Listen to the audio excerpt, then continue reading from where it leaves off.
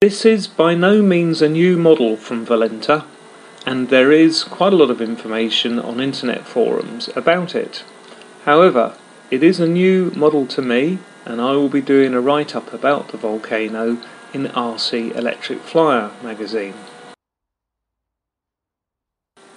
There is a nice large tail on this model which promises good aerobatic qualities and is one of the things that attracted me to it.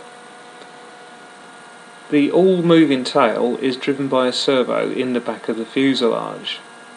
The rudder is driven by a servo up front, and I may not have enough movement here, we'll see, but it can be adjusted by moving the rudder post. The canopy release is pre-fitted, which is a nice touch, and I've added a few cooling holes.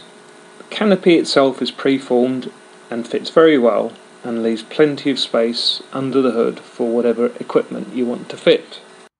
I fabricated my own servo tray to fit my battery of choice, which is going to be a 5S LiPo, but I might try 6S at some later date as well. The receiver position has meant that I've ended up with a longer servo cable than would be ideal. You may be able to see behind the receiver that there is a former that I have inserted behind the wing root fairing. I fitted a battery deck in addition to the servo tray, but with a bit of planning there really is enough room in here to put in any equipment of your own choice and configuration.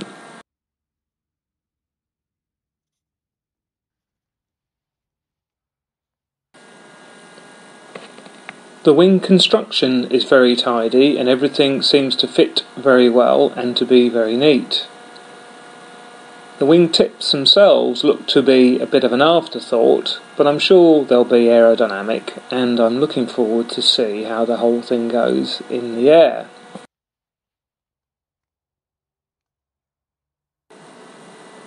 The air brakes are pre-fitted, and the action turned out to be very smooth after I had removed a little bit of material from one of the capping pieces. I've programmed in a little bit of downward flap movement to accompany the spoilers, and that may help me to control the speed once the spoilers are deployed. So, all in all, a very attractive model, and I'm very much looking forward to seeing how this one goes at the slope.